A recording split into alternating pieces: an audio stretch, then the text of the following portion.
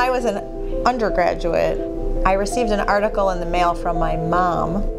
A really important and impactful quote in that article said, "It was the doctors and nurses that saved my life, but it was the occupational therapist who taught me how to live again."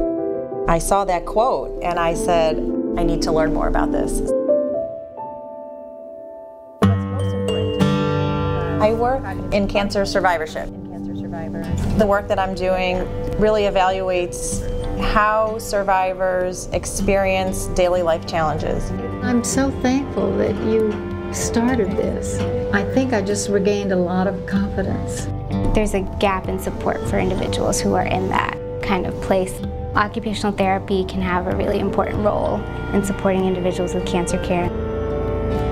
This is a self-management program for breast cancer survivors who are experiencing cognitive late effects of their treatments, difficulty concentrating, remembering, multitasking, keeping up with their daily responsibilities in a way that they knew was different than before their diagnosis and treatment.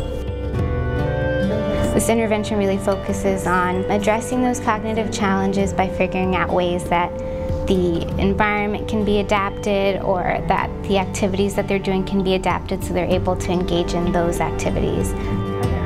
My role is really to help out in a lot of different components of the research. So she worked with me. So Danny, what do you think is happening right there? Here at Sargent College, the student is such a valued part of what we do here on a day-to-day basis in our college and in our department. The sky's the limit for potential opportunities or ideas that they want to explore. I don't do my projects without students. I don't want to. I want them to learn just like I want to learn, and I want them to see what I get to see. You notice how The value that this program places on being an agent of change is huge. Through the classes that we take and through the opportunities that we're afforded, I think it really encourages you to step out of your comfort zone. With Boston, because it's such a hub for the healthcare field, I knew there was going to be a lot of great clinical opportunities available. It's an exciting place and an exciting time to be looking at community-based practice. Students have the opportunity to engage clinically in a variety of medical facilities, hospitals, outpatient clinics, schools, or community centers to do the things that are most important to them.